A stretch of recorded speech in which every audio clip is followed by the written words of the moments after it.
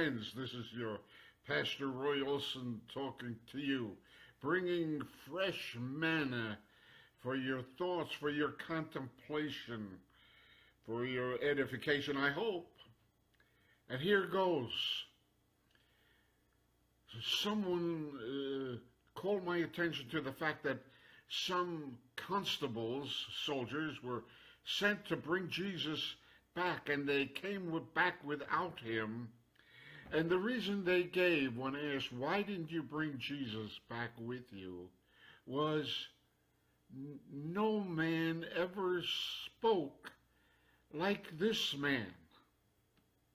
Now, that's a statement of fact.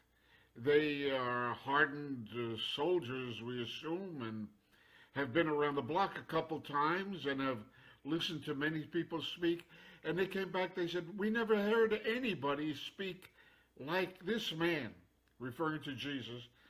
Nobody ever spoke like this man does. And so that's a statement of fact. Either nobody ever did, or they were mistaken. And what are some of the things that possibly they heard Jesus say? Well, Jesus said, I am the bread of life.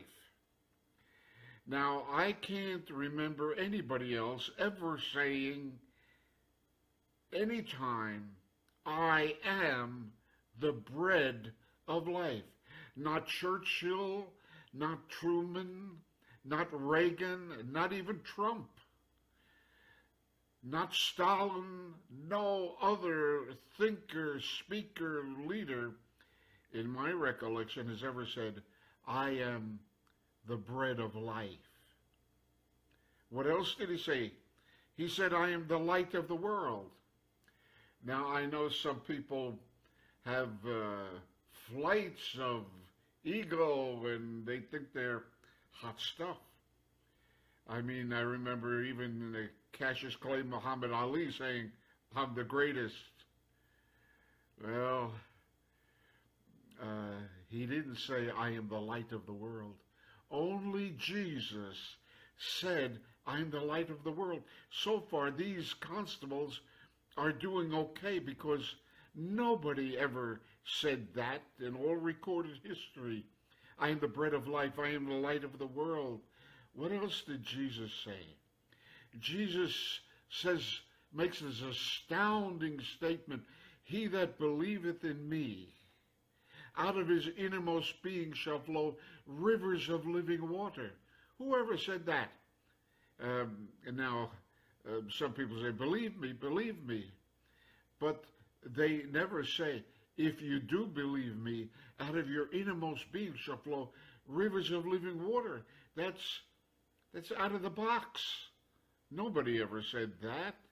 And how about he that believeth in me, nevertheless, though he die, nevertheless shall he live. What's this?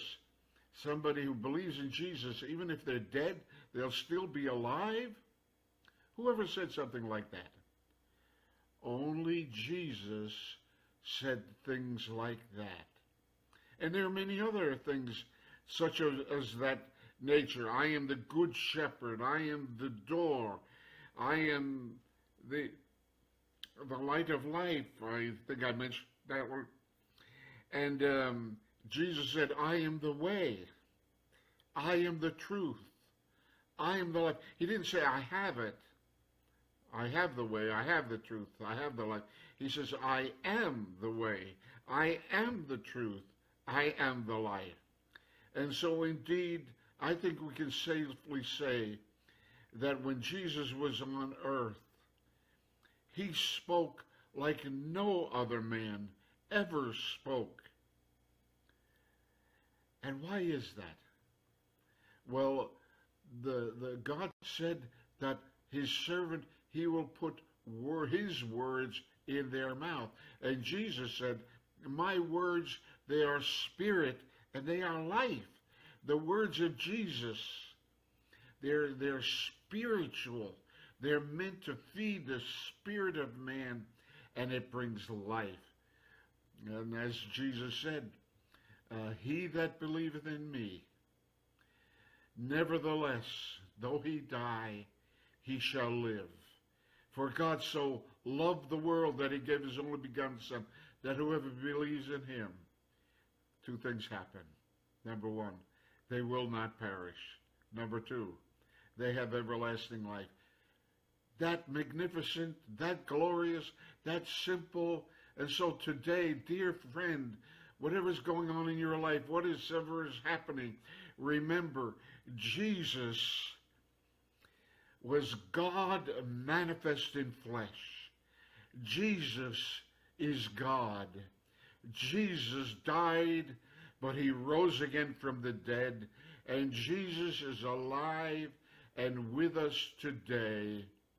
And God bless you, and have a rich, wonderful day. And I send us with special thoughts to my friend Roger Copeland, with whom I spoke this morning, and his lovely wife, Vicki. God bless you. My name is Roy Olsen, and I'll be back. Goodbye.